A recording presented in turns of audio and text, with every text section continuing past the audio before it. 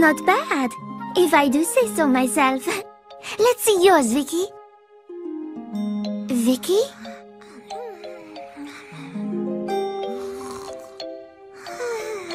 I'm not the slightest bit tired. Are you, Gracie? Not really. Mommy, Daddy, come see, come see. Oh, yeah. Look. Wow. Oh. This is... Well, I'll be... Well... Wow. Help! Help! Who will save me before this dragon bites Princess Toopy? Who will help me? Who will save me?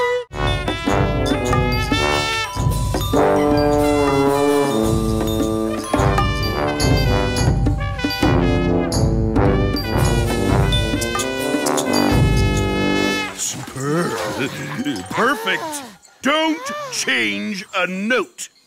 Soon, Babar will learn he should not have picked a fussy friend over a fanged one. Now... Thank you, Menno. Too bad it doesn't rain like this every day. Lucky for us, it doesn't. The rain's still really coming down. Tonight you're all going to sleep in the house. Alma, Curlew, Prickly, Miro, Feta, you'll sleep in the living room. Baz and Baron are in the kitchen because you both sleep standing up, and I think that's best. Jeremy was jetting for the mainland, but dark rain clouds were gathering.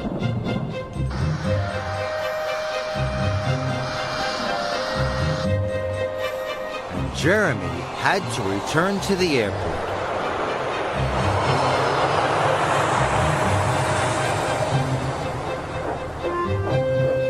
Thomas was passing the airport as Jeremy came into land. Thomas didn't want to talk to him, but Jeremy called out,